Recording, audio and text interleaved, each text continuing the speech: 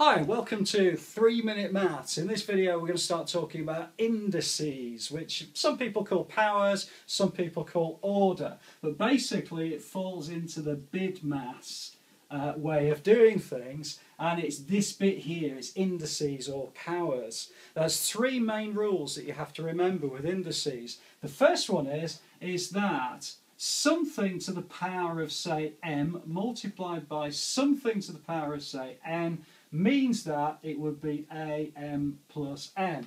That doesn't make any sense really, but let's put that in a real practical example. So let's say you got 4 to the power of 3. You're going to multiply that by 4 to the power of 7. All you do is you add these two indices or powers together and it gives you 4 to the power of 10, and that would be the answer. So that's the first rule you have to remember.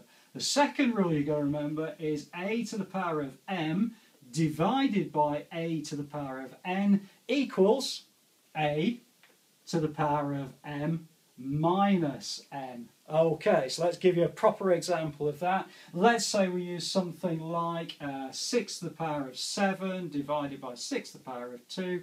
Guess what the answer is going to be? It's going to be 6 to the power of 7, take away 2, 5.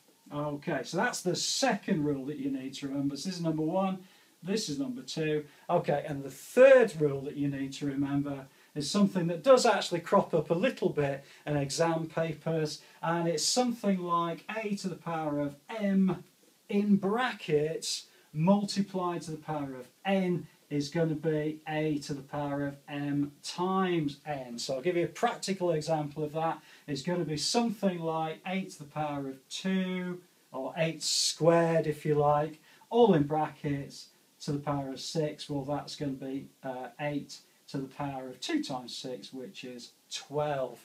Okay, I hope that's been okay for you. I'm going to give you one final exam paper type question, which is what they want you to do is they want you to simplify something like this. So you've got 6 to the power of 3 times 6 divided by 6 to the power of 2. Okay, well, if we're going to simplify that, we've got to use these laws in order to do that. So 6 to the power of 3 multiplied by 6 to the power of 1 is going to be the first law, which is 6 to the power of 4, okay, which is 3 plus 1 is 4, and then divided by 6 to the power of 2, well, 6 to the power of 4 divided by 6 to the power of 2, we're using the second law, so that's going to give you 6 squared, and if you prefer you can write that as 6 times 6, which is 36.